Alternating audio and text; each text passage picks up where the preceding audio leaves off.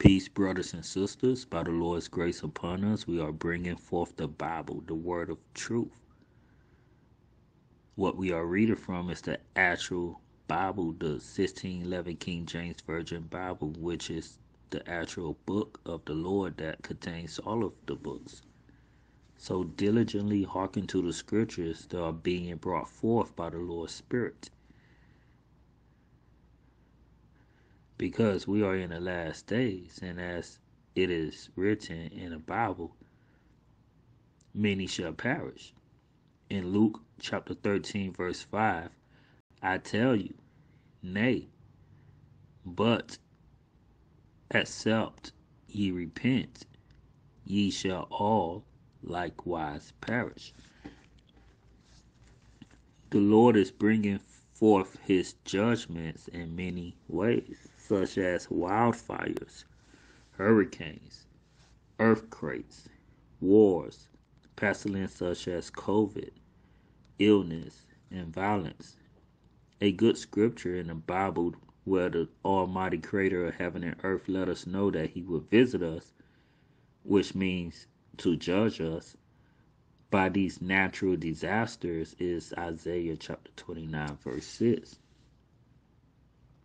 Therefore, when you see powerful prophecies being fulfilled, such as the hurricane blasphemously called Ian, that destroyed the cities in West Florida, especially Fort Myers Beach, by the Lord's judgments, as he said he will, then realize these are the signs of the times as well.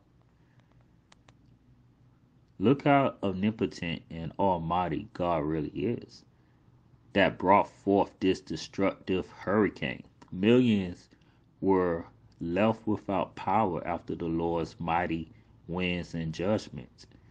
The same disastrous hurricane brought forth more judgments by the Lord to South Carolina. And furthermore, a substantial amount of people drowned and were killed due to the powerful storm surge that was as high as 18 feet in some areas in Florida. And not to mention, this hurricane is reported as the most costly storm of all time that impacted Florida. The last estimated cost of damage was over $80 billion. The destruction was devastating, and the economic cost was even more devastating than the hurricane blasphemously known as Andrew. So that is why we have to fear the Lord in his judgment. And we are still abiding in his mercy because many people did not die. So repent and stop breaking the commandments, my beloved brothers and sisters, by truly hearing and doing the word, the Bible, and pray for the Lord's mercy and grace daily through our Messiah, the biblical Jesus Christ, as it is written in the Bible. Proverbs chapter 28, verse 13. Deuteronomy chapter 4, verse 30 and 31.